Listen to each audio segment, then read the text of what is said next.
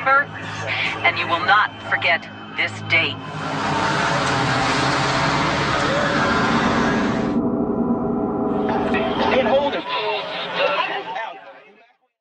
So I had no idea what was going on until later that day.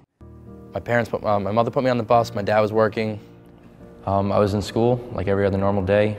A bunch of kids were getting pulled from class, and my mother explained to us what happened.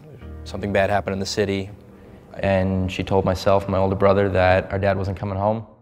My father and uncle were both killed in that day. My dad was a police officer, and my uncle was a New York City firefighter.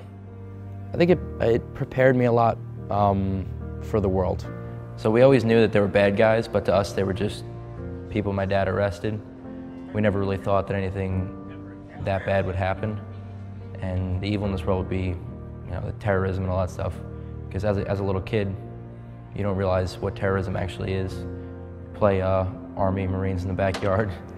You don't know what you're actually doing, and then when that happened, we realized, like, oh, it's not just a game, this is actually like life and death. One of my father's regrets was that he never joined the Marines, and after college I was like, well, either do it now or don't ever do it, and I didn't want to have any regrets, so here I am. I honestly do love the Marine Corps.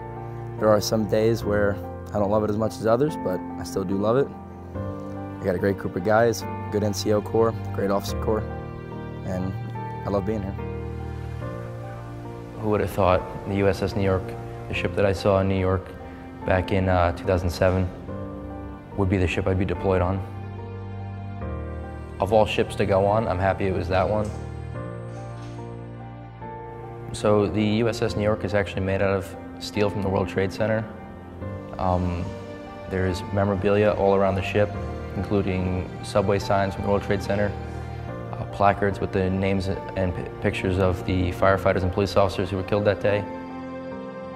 Being on the USS New York was a more meaningful experience to myself because I'd walk out of the chow hall, and on my way back down to my berthing, I had to pass a picture of my dad. So every day, I'd get to see my dad. I'd give the last 18 years for just one more day. I miss him.